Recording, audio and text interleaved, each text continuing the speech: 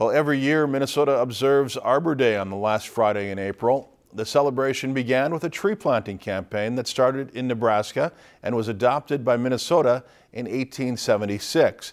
And today, students from Garfield Elementary in Brainerd celebrated the holiday outside of the classroom. Our Chelsea Brown tells us more.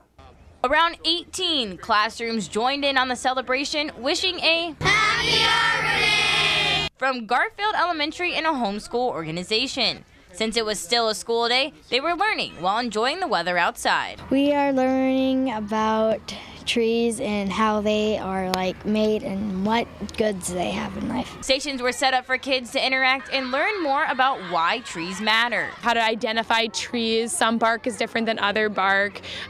We had Brian Pike talking about the ecosystem, the different layers of the forest. And these interactive activities today taught students not only about Arbor Day, but about ecosystems and animals among Minnesota. Did you know that the loon is the Minnesota state bird? No, actually, I thought it was the eagle was. That beetles help trees die.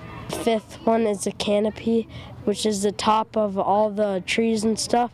An activity favorite was a game called Predator and Prey, where they got to learn the roles of each and how it contributes to the environment. There's food on one end of the field, and then all the prey are on one side, and then there's predators, and you gotta try to run over and get food and then come back without getting tagged. I love to run, and I was a prey, so I had to run to try to get my food without getting tagged. And each student left with a red pine seedling to plant, continuing the long tradition of why Arbor Day was once created.